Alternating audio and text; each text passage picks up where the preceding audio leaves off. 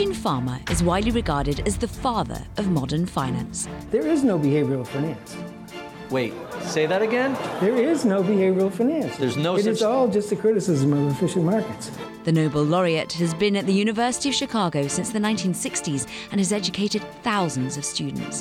One standout assistant who worked with Fama in the early days was Dimensional Fund Advisors co-founder David Booth.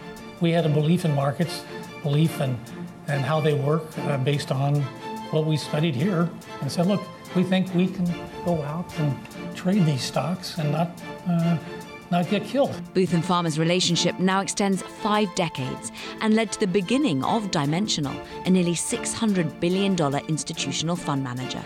Every new paper coming out was a landmark paper. It was all brand new stuff, and none of it was being applied. The two recently sat down at the University of Chicago Booth School of Business, named after David Booth, following a transformative donation in 2008, for a wide-ranging conversation with Barry Ritholtz on a very special Masters in Business. During your last year at Tufts, you worked for Professor Harry Ernst, who had a side gig running a stock market forecasting service. Right. And you did research for him. What sort of work did you do with this stock forecasting research? I was devising schemes to beat the market. And how did that work out? It worked out fine on the data that I fit it to. Didn't work out fine on the holdout sample, never did. Mm-hmm. So that was a lesson that data dredging can turn up things that aren't really there. And how did that research into forecasting the stock market impact your thinking about whether or not the market could be beat? Well, when I came here to Chicago, research on asset prices had begun to get going in a really serious way, and many people were interested in the question of how well stock prices adjusted to new information. To put it in context, I always say it started because of computers. Before 1960, you really didn't have a serious computer to do data analysis on, and with the coming of computers, statisticians, economists they had a new toy to play with, and stock prices were easily available. So that was one of the first things they started to study. And then immediately the economists said, well, how do we expect prices to behave if the world was working properly? In other words, if markets were efficient. They weren't using that term, but that's what they were after. And there were all kinds of theories proposed that had lots of shortcomings to them.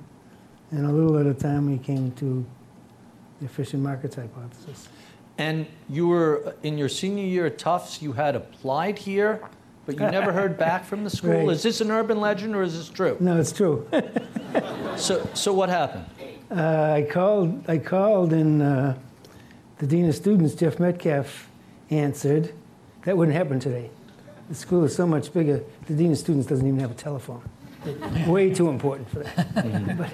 So he answered the phone, we chatted for a while, and he said, well, I hate to tell you, but we don't have any record of your application. He said, what kind of grades do you have at Tufts? And I said, pretty much all A's. He said, well, we have a scholarship for someone from Tufts. Do you want it? And then that's how I ended up at the University of Chicago.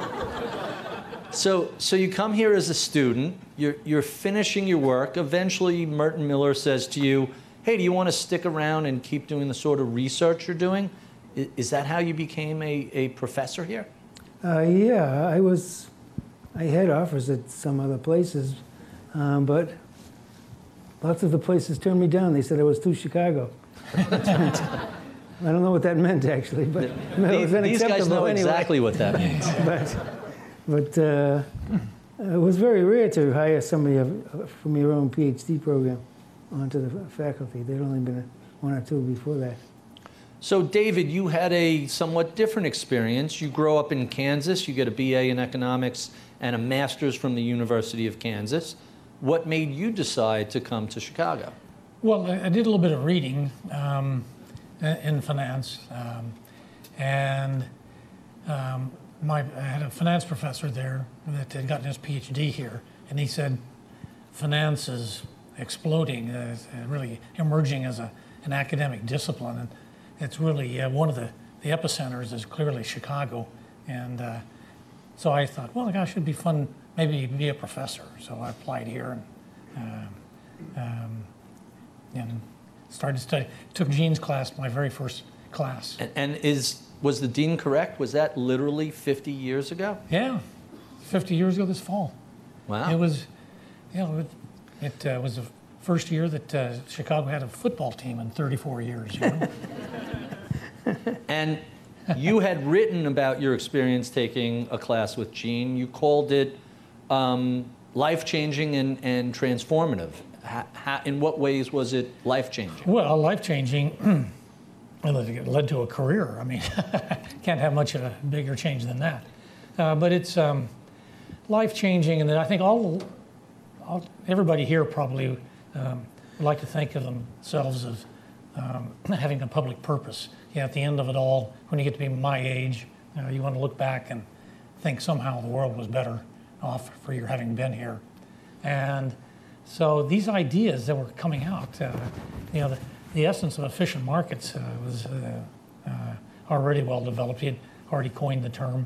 And you can see this is enormously useful. If you look at the way money was managed 50 years ago, people are getting ripped off. I mean, fees were way too high. The commissions were fixed by the government at about 10 times what they are today, and so forth. It's free today, so yeah, it's a lot more than 10x. Yeah. So it's I think there was a spirit of that we can improve people's lives. A real purpose to all of this. Now, Gene is more on the research side, and I've thought my role in all of this would be more on the application of the ideas. So you become Gene's teaching assistant. How did that come about? I always picked the best student in the class. Mm-hmm. In the previous year to be the teaching assistant. Good student. Next year. Yeah, he was the best of the class. So. Mm-hmm. You don't have to laugh at that. I mean, it could be true. So, best student, Professor Fama's teaching assistant. Why not a career in academia? Well, first off, I realized I could never compete with Gene. I mean, when you're at the top of the mountain. But it's really something, it caused me to reflect, really internally, what am I about? What do I enjoy? And I just saw this as a great opportunity to go out and apply all these ideas. People were developing. Every new paper coming out was a landmark paper. It was all brand new stuff, and none of it was being applied.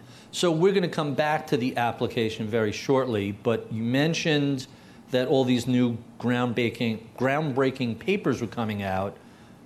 Professor Fama, your doctoral thesis in 1964 was the behavior of stock market prices, and this sentence jumps right off the page. Quote, chart reading, though perhaps an interesting pastime, is of no real value to the stock market investor. So this gets published in the Journal of Business in 1965. What sort of pushback do you get to the general concept that charts are of no use, past market walk is of no future predictability to what happens going forward?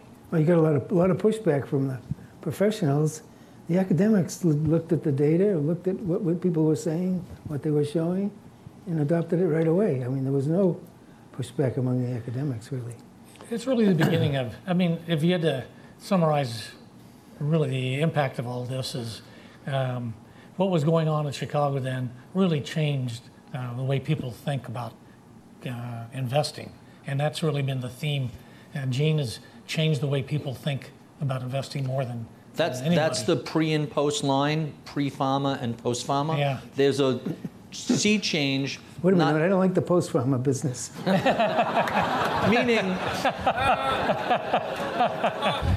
Meaning post-publication of your work. Right.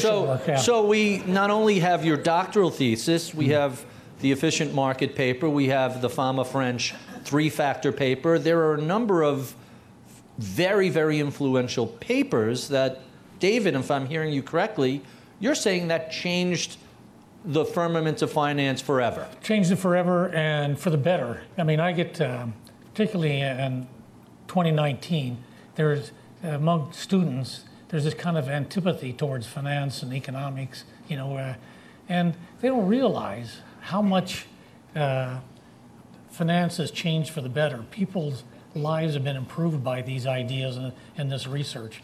Lower fees, better risk control, and so forth. The truth is, prices are so volatile. Markets have always looked really efficient. They don't look any more efficient than they ever have with the introduction of all the new technology.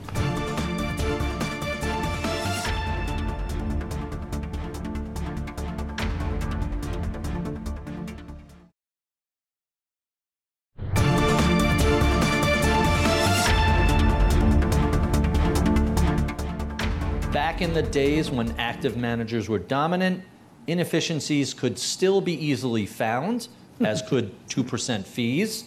Professionals didn't believe markets were efficient. They thought they were kinda, sorta, eventually efficient. I doubt many of them would say that today. What do you think has changed to bring so many people over to the efficient market theory? Well, the accumulation of performance evidence. So back then, there was no real evidence on how these people did. And one of the first papers was Mike Jensen's thesis here, which studied mutual funds for the previous 25 years and showed that basically they weren't beating the market. And now we know on hindsight that, in fact, that has to be true, that active management is a zero-sum game before cost, because they can't win from the passive managers, because the passive people hold cap weight portfolios. They don't overweight and underweight in response to what the active people do. So if there's anybody underweighting and overweighting, there has to be another active manager on the other side doing the opposite, which means if one wins, the other loses. So the sum of those is zero before costs. Yeah, Bill Sharp has a funny way of That's Bill Sharp's arithmetic of active management. Mm-hmm. He calls it the arithmetic because it is arithmetic. It's not a proposition. It has to be true. For every winner, there's an offsetting loser. Right. So what about technology? How does that impact how fast information makes its way into prices? Well, it should make it better. But, the truth is, prices are so volatile. Markets have always looked really efficient.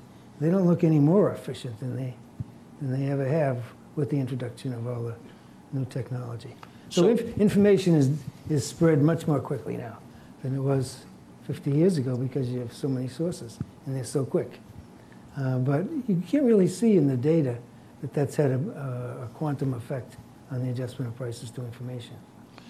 So we may not be able to see it explicitly in the data, but when we look at things like hedge fund performance, they did very well before the financial crisis. Since then, not as well. We look at the money flows away from expensive active towards inexpensive passive. It sounds like lots of investors are voting with their dollars that, hey, the market is efficient and we can't beat it. Doesn't it seem like technology is driving some of that? Because there used to be information asymmetries. There used to be inefficiencies that a savvy manager might have been able to find. It sounds like it's even harder to find those inefficiencies today than 30 years ago. You have better information than I do, because You're saying it's the same? It's always looked hard. It's always been that way. It's always been a zero-sum game. Yeah, I've been in the business now almost 50 years, and every year people say next year is going to be the stock pickers. It's going to be a stock pickers market. What Gene's saying is it's Can't be. arithmetically impossible. So let's talk a little bit about index funds. Gene, you introduced David when he is finishing his MBA and wants to go out into the world of work to John McGowan over at Wells Fargo, where they were developing as an institutional product the first index fund. What made you think that that was a good fit for David? Oh, well, Mac McGowan, who was in charge of the Wells Fargo unit, came to all the seminars we did here for business people. We did them twice a year. The Center for Research and Securities Prices ran seminars for interested business people, and Mac came to all of them And he seemed very, into the new stuff. And so when it came time that David said, I see what you do, but I don't want to do it. As an academic. Right. So I called Mac and said, I have a really good student here if you've got a place for him, and he did. So what was your experience like at Wells Fargo working on that index fund? Well, it was a terrific experience, great exposure. I learned the importance of client work. I mean, the investment business is part technology or investment science, and it's part client work. And as I've told Gene, I studied finance for 2 years. I've been studying client work for the last 48. We got into all this stuff, but we had an even easier argument, which was, look, you ought to hold stocks of large companies and small, and you're not holding small, so we'll give you access to small. So that was really the sales pitch that put us on the map.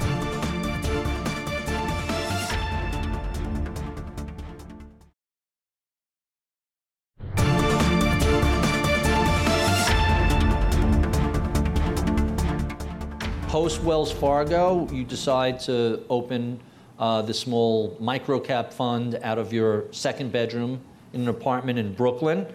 Tell us how you applied Professor Fama's research to that microcap fund. We decided not to run the portfolio like an index fund, even though at first we called it an index fund, because it's very similar to indexing, with the final step being that we don't trade market on close like many index funds do. And what that means is we would be trading stocks throughout the day. Well, that created a lot of skepticism, particularly among academics, because you're going to the marketplace, you don't have any undiscounted information. People on the other side of your trade, largely institutions, think they know a lot about this stock.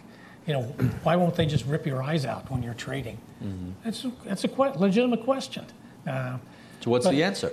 Well, I mean, the answer is there are a lot of things you can do to use the energy of markets and the power of markets to your advantage.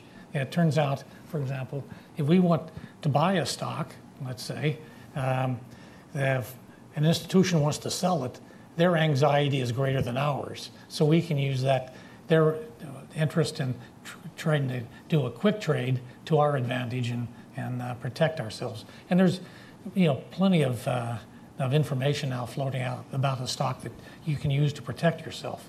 But that wasn't known back then. It was just, we had a belief in markets, belief in how they work based on what we studied here, and said, look, we think we can go out and trade these stocks and not get killed. That there were two theses done here on small stock returns, and most of the academics said, well, it looks good in terms of the crisp historical data, but in fact, if you try to trade it, you're going to get swamped by trading costs. And that was the so-called market microstructure stuff. And then we figured out what we found out what dimensional was. No, you really didn't have to pay those big bid-ask spreads that you were seeing. You could go, if you were a patient trader, you could do better with the prices. So we could deliver the small stock premium. But previous to that, people weren't able to capture the premium because of the spreads. What the academics learned was the market microstructure stuff was garbage, basically. They didn't really understand it. So. Now, interesting, what we learned about clients along the way, which was, see, in 1981, our initial clients were all the largest pension funds, essentially, and insurance companies around the world. And they weren't holding the stocks of small companies. So really the pitch, we got into all this stuff, but we had an even easier argument, which was, look, you ought to hold stocks of large companies and small, and you're not holding small, so we'll give you access to small. So that was really the sales pitch that put us on the map. And so that sales pitch starts to take off, and dimensional operating out of your apartment gets bigger. There's kind of an urban legend that you called New York Telephone to have them add 6 phone lines, and they refused. They thought you were running a bookie joint. Yeah. Is that remotely true? Yeah, this was back kind of at the bottom of Brooklyn Heights, bottom of its history. It's so we started on a shoestring. we ran the portfolio. I was the first portfolio manager, ran out of my spare bedroom. So I knew we needed more phone lines. So I called up New York Telephone, which was a telephone company at the time. Said, I need some telephone lines, 6 or 8 or whatever. And they thought I was a bookie, so they wouldn't give me the lines. So I had to call up the treasurer of New York Tel, say, can you send some people down here and give me some telephone lines? And they went around the whole block and found that there were 6 lines available in the whole block that based on their equipment. And they said, okay, you can have those 6 lines. And that's how we got started. And the punchline is he becomes a client. Yeah, right. New York Tel became a client, yeah. So from day one, Gene is a board member of Dimensional Funds from the day it launches? Well, even before. I mean, once we got the idea to start the firm, my first call was to Gene, saying, look, it's been 10 years since I was in school, and there's been a lot of research. We need to have access to new research and thinking. And would you be on the, one of the founders and be our eyes in terms of research? And he agreed to do that right away. Who else did you recruit from GSB? Well, eventually we found out we wanted to create a mutual fund, and a mutual fund has to have an independent board of directors. So Rex and I went over to the business school, walked into Merton Miller's office. They still teach Miller-Modigliani theorems, don't they? Yeah, okay. So Merton was there. We said, yada, yada, small company fund, need independent directors. And Merton said, oh, sure. Then I walked out the door and down the hall, and Myron Scholes was coming out of his office. I go, Myron, yada, yada. See, to Gene's point, this business school was a lot smaller then, and having been in the PhD program, you kind of got to know the faculty pretty well. So Myron agreed to join, and so on and so forth. So in fact, until recently, all the independent directors of the mutual fund, our mutual fund, have taught at Chicago. So well, his business partner, Rick Sinkfield, was in my class as well. Mm-hmm. And he was really the first one to put out an index fund, wasn't he? No. It was the first S&P 500 index fund. Okay, was it? Okay. But Rex, actually, that was when I was his teaching assistant. Yeah. He took Gene's class, and Rex was always one of these pain in the neck as a teaching assistant students because he was interested in everything, So Gene, you move pretty easily back and forth between academic theory and real-world application of the theories. Not a lot of people are able to bridge that gap between academics and I hadn't been able to bridge it either until Dimensional came along. But here it is, it's 40 years later, and you seem to continue to be... Right, because the reason I couldn't is because, one, it's hard to shut me up. I don't take a party line too easily. And he didn't ever, although he and Rex never said, would you please do this? What they said was, you do what you do and we'll figure out if we can use any of it. This is the University of Chicago. If they had to look up every time a Nobel Prize winner walked by, they'd get nothing done.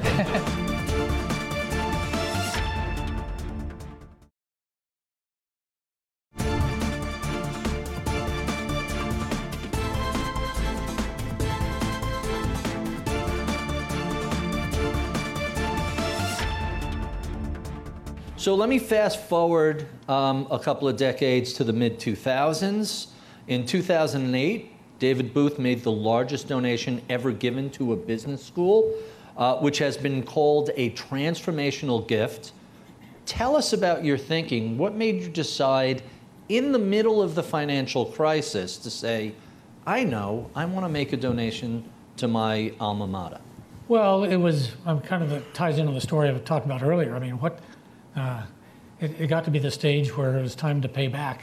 And I wouldn't have been anywhere without Chicago. So I said I wanted to give a big chunk of what I have. And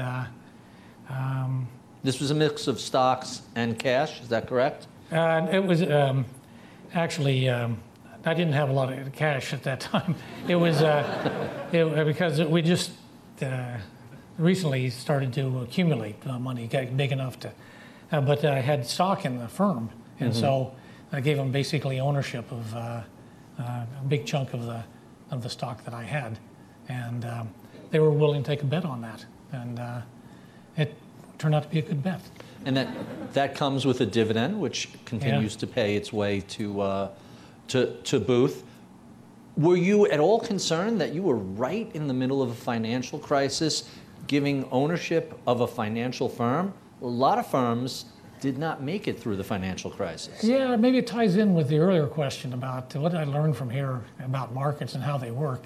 And you have to kind of keep, in the depth of the financial crisis, you kind of have to keep reminding people, markets are where buyers and sellers come together. And in a voluntary transaction, both sides of a trade have to feel like they got a good deal, or they don't trade. So, there's a lot of trading volume activity and a lot of well-known investors investing. And it's just, one of those, was comfortable. Those markets were functioning the way they ought to function. Sometimes they go up, sometimes they go down. Gene, how did David's gift impact the Graduate School of Business? It was a big lot of cash flow that was not there beforehand. So it gave rise to lots of research centers, I think, and it made everybody feel as if the future was more or less assured. And the university also got a pretty good take out of it, so as they always do. So, David, you tell a charming story about sitting with the dean, and it wasn't your intention for this originally to be a naming gift. They seem to have brought that up to you. Right. No, I said I wanted, as for the reasons I outlined, I wanted to make a gift, and a big part of what I have, and so this is what I want to do. And the dean, Ted Snyder, at the time said, "Gosh, we were looking to have a naming gift for the business school. This is a lot better deal than that, what we're looking for. So we'll name the school after you." I go, "Oh, okay, whatever, So since then, the school has continued to grow in both reputation and number of students and the offerings here. And then fast forward 5 years after that, Gene gets a phone call from Sweden. Let's talk a little bit about that. What was your experience like? Did the phone call manage to reach you? Tell us what that was like. Well, I think they call it early in the morning, right? Noon or 1 o'clock Stockholm time, which is really early in the morning here. I think it's about 5 or 6 o'clock. So I don't know. You never expect to get it because a lot of people could qualify to get it. When you get it, somehow the people here somehow had a guess or whatever. I don't know why, because there were newspaper people at my door 10 minutes later after the call, and they wanted to come in my house. And I said, "No way." But you're on your way to class. Right? Well, I had a class that morning, and you don't get a special dispensation when you win the Nobel Prize. You skip class. You could, but I had never missed a class in all the years I'd been teaching. In 50 years. Yeah, and I wasn't going to start now. And I wasn't going to let anybody in because the kids in the class were paying a lot of money to take that course. So no way I wanted people from the outside disturbing it. So David, you ended up going to Stockholm with Gene. What was that experience like? Oh, it's well, of course, being Chicago trained, I'd been to the ceremony before when Myron and Bob Merton got their Nobel. So, you're kind of used to this if you. Third time's the charm. Third time's the charm. Is that what you're saying? Yeah.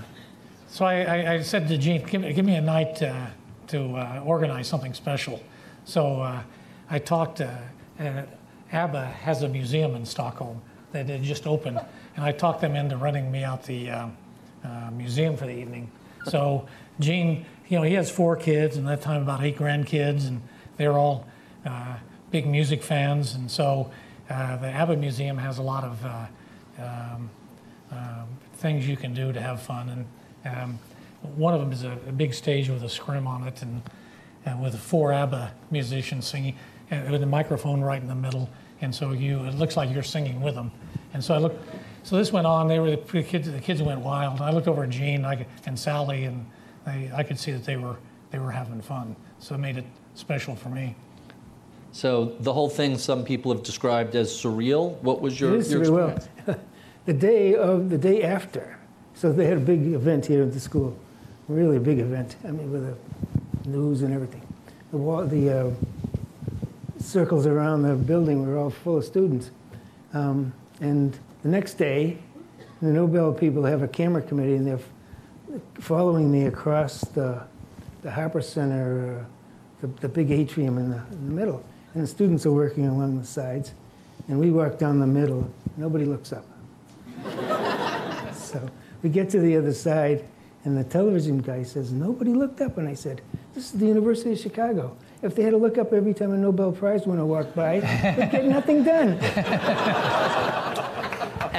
And to show you how true that is, David Booth and Gene and I get in an elevator on 4 to come down here, and a student gets in wearing headphones, turns around, doesn't say a word to either of you, and the 4 of us rode down in silence. He was completely oblivious to who was in the elevator with him. So I'm always fascinated by that sort of stuff. I'm the most important person in behavioral finance. You are? I am. Why is that? Because most of the behavioral finance is just a criticism of efficient markets. So without me, what have they got?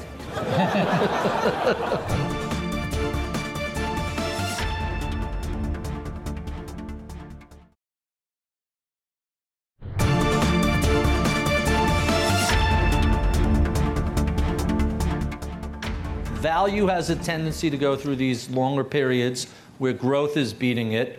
And over the past decade, it's been, if you weren't in big cap US growth, you were underperforming. Everything has been the S&P 500 when we look at emerging markets, we look at small cap, we look at value.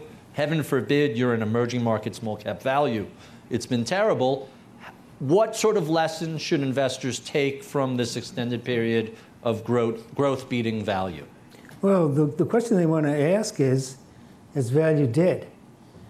Okay, let's ask. So Ken and I are actually writing a paper on this at the moment, but the bottom line is there's so much volatility in these premiums that you can't tell if the premium has changed or not. It may have changed, it may not. You just can't tell. It's well within the range of chance, the experience. The poor return experience is well within the range of chance over the time that it's occurred. So you really can't say anything. So there have been other periods of time where value is done poorly. I remember hearing in 98 and 99, this value investor was washed up, this guy named Warren Buffett. He doesn't know what he's doing. And typically when you hear that, it's usually at the end, towards the end of that period of underperformance. You're suggesting we won't know for some period of time if the value premium is gone or if it's just a regular cyclical underperformance? Well, see, I don't think there are real cycles to it. I think it's just kind of random that you go through good and bad periods, and you can't recognize them except after the fact. Right. You can't really predict them. We've tried tests. We've tried predictive tests, and they have marginal value, nothing worth even focusing on. So basically, you're stuck with the volatility of equity returns. They don't allow you to say very much about what's happened to expected returns going forward. And David, we've seen a huge proliferation of various factor funds, not just the 3-factor or the 5-factor or the 7-factor model. There are now hundreds identified. What does this mean for investors? Has the proliferation of all these new factors been good for investors, or is it a non-event? Well, I mean, I think on balance, it's been overstated, whatever it is. I think research has identified factors that seem to explain differences in average returns, but there can't be hundreds of factors. I mean, they're probably, at the end of the day, there are probably a few factors. Gene and Ken, one of the things they try to do is, instead of trying to identify more and more factors, is take the research that's out there and condense it down to simpler more factors that matter. Factors that matter. Well, lots of these things are just different manifestations of the same thing. Give us an example. So value can be measured in many different ways. I can use the book-to-market ratio. I can use cash flow to price. I can use lots of different variables to identify what is basically the same thing. And there are thousands of finance professors out there who all want to get tenure. They have to publish to do that. So they're all just kind of searching through the data, finding stuff that may be there only on a chance basis, and it won't be there out of sample. So there's lots of work being done, and that remains to be done on what we call robustness. How does it stand up when I have new data? So we've always been into robustness in the sense that when we found the 92 paper, we went back and collected the data back to, that data started in 63. We then went back and collected the data back to 26 to look out a sample. And then we looked at the international data to look out a sample. And then we saw pretty much the same thing everywhere. Now we've had a bad period of this. But relative to all of that, it doesn't look that serious. And I have to ask you a question about behavioral economics. We're here in Chicago, where we could sort of call it the birthplace of behavioral finance. What do you think about that area, and what's your involvement with it? Well,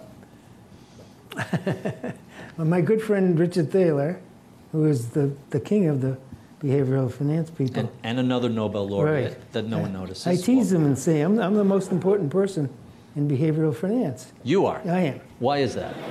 Because most of behavioral finance is just a criticism of efficient markets. So without me, what have they got? And you and Dick Thaler are golf partners, right, aren't you? Right. So do you argue across 18 holes, or? No, the reality is we agree on the facts. We disagree on the interpretation. Ah, okay. So, for example, he thinks the value premium is the result of people's misperceptions of what accounting information and other information looks like. That it's all based on misinterpretation of information. Now, if you believe that, then you think it should go away, because it's possible to teach people that they have these biases. Our professional managers should be able to get past them. But they still have emotional reactions that sometimes they can't get by. Well, that's the thing about behavioral economics. What their studies seem to show is people don't learn from experience. If you're stupid, you're repeatedly stupid. You don't learn. And most people are stupid. I mean, that's the proposition. Someone has to be on the wrong side of that trade. You said it's a zero sum, right? Right. So you guys agree more than you might realize. Well, we agree on the facts. Yeah, but not the interpretation. No. But So- there is no behavioral finance. Wait, say that again? There is no behavioral finance. There's no It such- is all just a criticism of efficient markets Really? with no evidence. Is Dick here? I think he would disagree with that. So Well, let's. I'm not so sure. Because when I put the challenge to him 20 years ago, I wrote a paper that said, okay, now, you've been criticizing us for the last whatever. It's time for you to come up with a theory that we can actually test and see if it works or not. And what was his response? We're still waiting. Well, actually, you presented that paper at UCLA. Yeah. And Gene walks in and says, on the way over, I was thinking about breaking my leg or something so I could catch some sympathy here. You know? And to be fair, when Thaler won the Nobel Prize, he admitted his plan was to spend the money as irrationally as possible. So even he agrees with you on that. I wanted to ask about some of your comments on beta. In 1993, you said beta is dead. Do you still believe beta is dead? Well, the evidence basically says that the relation between average return and beta is too flat to be explained by the capital asset pricing model. That's a real shame, because that model is so simple. If it were true, it would really make life a lot simpler in many ways. But it just has never worked very well. You can have a good career in financial services And at the end of it, you can look back on it and take pride in what you've accomplished. It's as simple as that.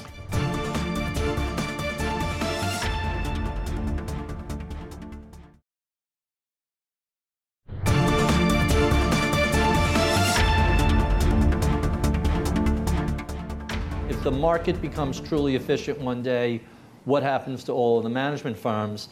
That question assumes that markets aren't truly efficient today. How do you respond to that? What's the evidence?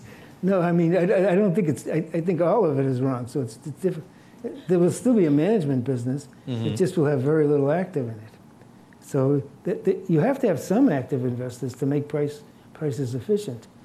The problem is you don't expect them to be professional managers, because the logic of being a good investor is that you should get the returns. Right. You don't hand them back to other people. You take them back in higher fees. You know, that's a human capital activity, is picking stocks or whatever investment management. So if you have real skill, you should be charging. It should all the return should go to you, not to your clients. And this is for both of you. What sort of opportunity for outperformance do you see in private markets, given that information in that space is so much more opaque than in public markets? Well, the problem is there are lots of good people studying that, but they're hamstrung by the lack of good data on people who live and people who die. The fund, the managers who live and the managers who die. But self-reported, it's not like mutual funds where they have to report it. So you get a very kind of biased set of data on that. But it's kind of depends on what end of that business you go to. If you're looking at managers who actually run the companies that they buy, they may actually be able to add value, but it's management value. It's not stock picking value. If you're picking companies that have a good idea but are poorly run, probably you can have a lot of value added in that case. But again, it should go to the guys doing it, not to the investors. That's the downside of that. They're the ones who take all the profits out of it, well, not the investors. That's the logic of human capital, right? And we didn't get to a question before I have to ask about bubbles, and this goes back to behavior. That's a swear, by the way. Okay, so I don't know how to bleep out the word bubbles, but... What do you mean by a bubble? Okay, so folks like Thaler and Schiller would describe a bubble as a period of excessive market enthusiasm that leads prices to far outstrip their fundamental valuation. So what's the testable proposition there, though? I don't know. Can you? The way I interpret it is, you must be able to predict the end of it. A bubble has to be something with a predictable ending. So it has to be measurable by a predefined set of parameters, and you should be able to identify the end of it. Right. So if we were to say... They fail the test every time on that one. Fails the test. Right. I mean, you can't... People can't identify bubbles that way. Until after the fact. After the fact, it's easy. But there's this famous story around about the early origins of market efficiency, in which Holbrook Working went into the faculty lounge at Stanford. He did agricultural prices, and he showed them charts of prices, and he said these were charts of commodity prices. And he wanted to see if they could identify bubbles in the prices, and to a man, they all could. There were no women. To a man, they all could. The problem was what he was showing them was cumulative random numbers. It was all just generated stuff. So the message there is people see bubbles where there are none. So here's a really broad question. Given the societal angst of people attacking the value of a business education, what is your belief in the value of this education here at Booth, and how should we communicate this better to society? Well, I think it's incredibly valuable to society, because if we are going to make lives better for people, part of the answer has to come from better and safer financial products. And that's the reality. And that's been the history. I mean, it's like I say, I look back on my career and working with Gene, and we've been part of a movement towards lower fees and better controls. So I find it irritating when somebody says really the only advance in the last 50 years has been the ATM. It's that was Paul Volcker's quip. Yeah, based on all this work, we've improved lives, and other people with sharing the ideas. We're not the only one. But I mean, I don't think it gets much better than that. And so I would hate to have people not get into business or particularly financial services. You can have a good career in financial services, and at the end of it, you can look back on it and take pride in what you've accomplished. It's as simple as that. So that leads to the next question. What keeps both of you working? Neither of you have to work. Why do both of you still get up and go to the office each day? It's fun. It's fun. It's challenging. Yeah. It's important. I mean, it's exciting to see retired people living better as a result of these ideas, or better able to send their kids to college or whatever. I mean, these are not, ideas that have no importance. I mean, these are, you can get behind that kind of idea. You get a lot of satisfaction out of coming up with stuff people haven't seen before or haven't recognized. And we have time for one last question, and I'm going to go with something about what do you think the future of Chicago Booth looks like? What is next in store for the school? And this is for both of you. Well, I can tell you that, so I've been on the faculty since 1963, a student since 1960. In the 60s, basically, there was a pretty good economics group. There was a developing finance group, and that was it. I mean, the rest of the school was junk. Right. Now, but that was not unique to us. So I remember when I was recruiting as a student in college, not from here, the people recruiting said, "Why do you want to go to a business school? They don't teach you anything. We don't pay anything for what they do." And that was true at that time, I think. And what's happened through time is not just finance, but every other area has been academically become more successful. So marketing, accounting, statistics was always pretty good, but it was never part of business schools. So now we have really front-ranked faculty in every single discipline. The school is so high-level competitive on the faculty side, on the research side, but it just bears no relation to what it was 50 years ago. It's a totally different professional place. On the student side, I think there is a challenge, and I've been complaining about it for a long time. Students don't work as hard as they did in the old days. Ladies and gentlemen, please say thank you to Professor Eugene Fama and David Booth. Thank you so much. Thank you.